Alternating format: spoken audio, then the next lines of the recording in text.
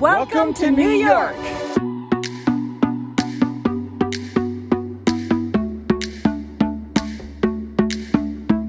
Whether you've been to New York before or a first-time visitor, there are so many things to do in the city. Dave and I have been here at least a dozen times and we have barely scratched the surface. So this time for New York City, we got ourselves the New York Pass so we could check out all the must-see tourist attractions for first-time visitors and returning visitors.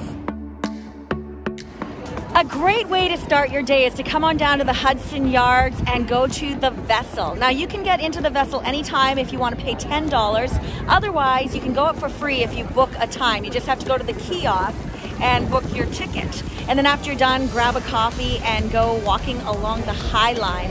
New York has some really cool neighborhoods for sure.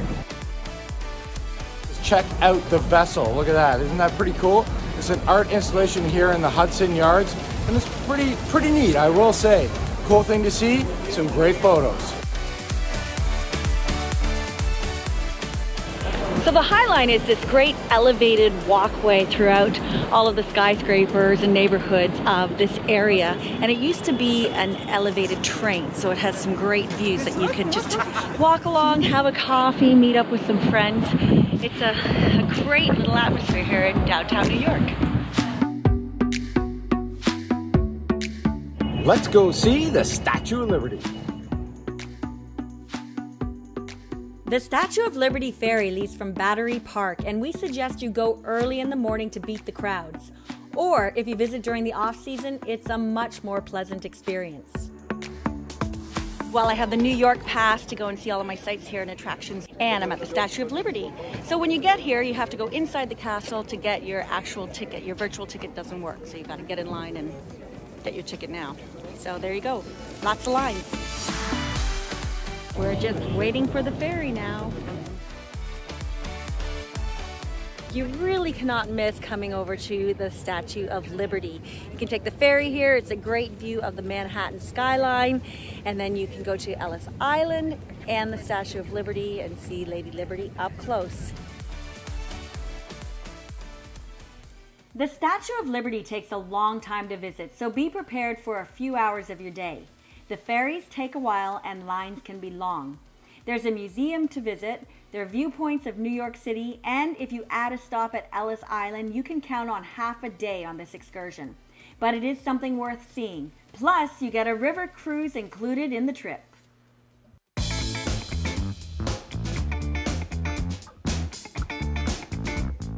Something I highly recommend doing is going to the Empire State Building at night. New York City really comes alive with the city lights, and it's the best time to go up. Also, the crowds are really light.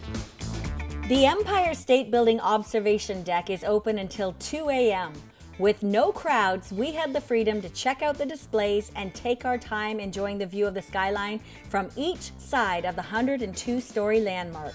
Normally you have some really long lines and big crowds, so they've got a great interactive museum in the bottom of the Empire State Building to tell you all about how it was built and how it was constructed to keep you busy while you're waiting in line. But we get to walk right on through because it's quiet tonight.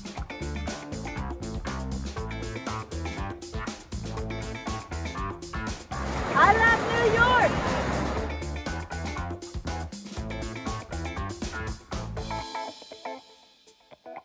Another great viewpoint here in New York is going to the top of the Rock.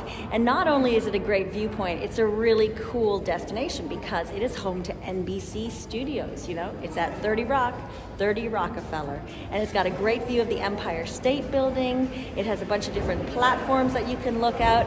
And then you can pop by and maybe see Jimmy Fallon of The Tonight Show. Similar to the Empire State Building, we suggest going to the top of the Rock at night. The observation deck closes at midnight and the crowds are almost non-existent. Plus, the city really looks beautiful lit up with its neon lights.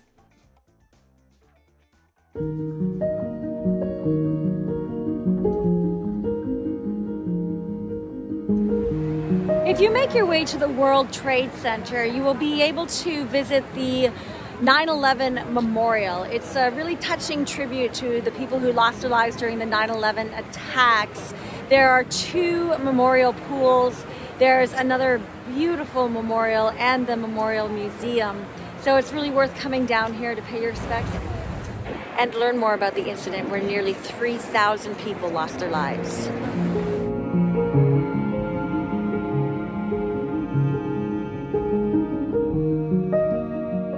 And this is a very important means of escape for hundreds, possibly thousands of people.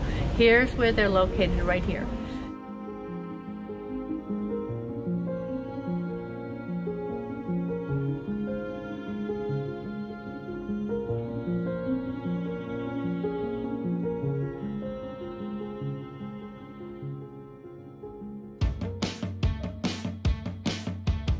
The best way to get around New York is definitely taking the subway. It's really easy. You just have to get a Metro card out of one of these machines. You just press where you want to go. It does all the prompts for you. It's only $9 to get your Metro card, and they already automatically put time on it. So it's pretty great. You can also just do a single ride if you want, but I say fill up your Metro card to get, at least 3 or 4 rides out of it, and then go see New York for the day. The New York Pass gives you access to all of New York's main museums. So even if you just want to pop in, you can.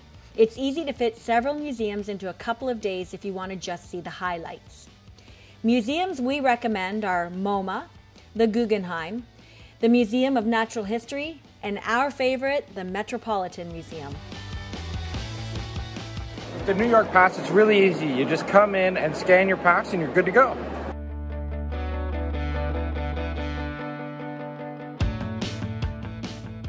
It's impossible to see everything at the Met in one day, but a few suggestions are the Egyptian collection, which transports you to Cairo, the Impressionist section featuring all of the greats, including Van Gogh's self-portrait, there's St. Peter's Basilica, and the Greek and Italian sculptures will take your breath away. Well, I think the Met has to be my favorite museum in New York. It's just massive and it has huge displays. It's really over the top and very impressive. I think they've done a great design throughout each of the installations.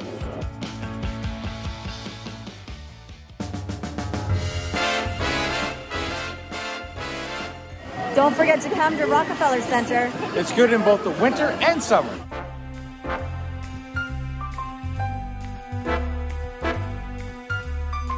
Fulfill your dream of playing the big piano here at FAO Schwartz. FAO Schwartz closed for a while, but it's open again at Rockefeller Center. We are going on a tour behind the scenes of Radio City Music Hall. I've got my pass, I'm a VIP. Radio City Music Hall has been home to the Rockettes since 1932. We took a backstage tour to find out all about this impressive stage that was so high-tech, there were soldiers guarding it throughout World War II. It is still a feat of engineering to this day, using giant hydraulics to move the stage and turn it into everything from a basketball court to a Broadway production. We popped in to see the Rockefeller apartment where Judy Garland and Walt Disney hung out, and we even visited the Rockettes rehearsal space. Well, it's a pretty cool tour here in the backstage of Radio City Music Hall, and right now we're checking out the ladies' lounges. No video is allowed on the tour, but photos are allowed. We had been to Radio City Music Hall before for the Christmas extravaganza, so we do have some video from our first time there.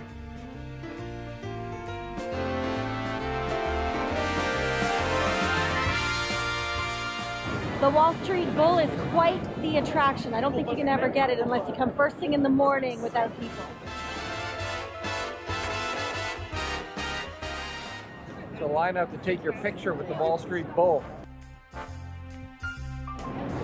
Pretty funny.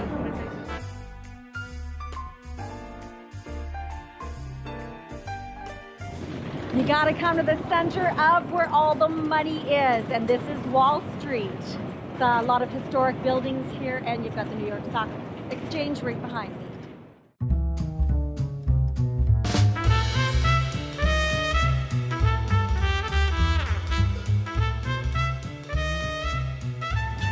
Well, Central Park is huge. We've just been walking around. It's really beautiful, but we don't know where we are and we don't know how to get out.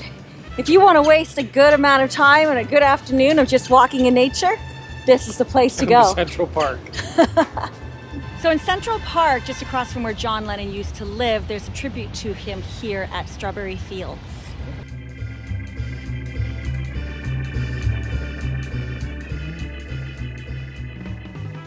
The best way to get to Brooklyn is walk across a Brooklyn Bridge. A trip to New York wouldn't be complete without seeing Brooklyn. Once you get over the Brooklyn Bridge, go to the Brooklyn Bridge Park and the neighborhood of Dumbo, meaning down under the Brooklyn Bridge overpass for great views of Manhattan. Make sure you have some pizza at Grimaldi's and check out the neighborhood of Williamsburg. Come out and shoot the iconic Manhattan skyline.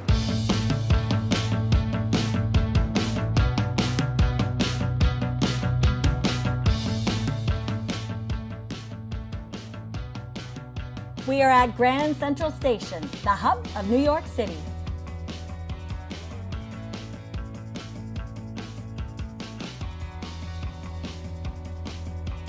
New York was made for shopping, so be sure to check out one of the flagship stores like Macy's or Bloomingdale's. There's also outdoor markets to visit around the city as well.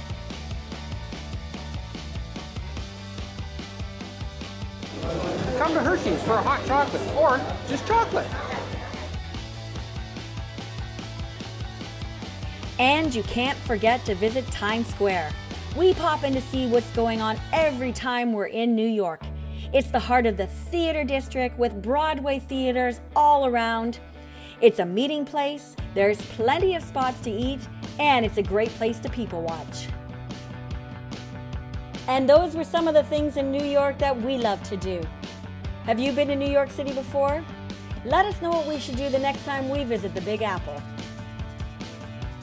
If you enjoy our videos, be sure to subscribe because we put up new videos each week and we don't want you to miss a thing, so make sure you ring that bell for notifications.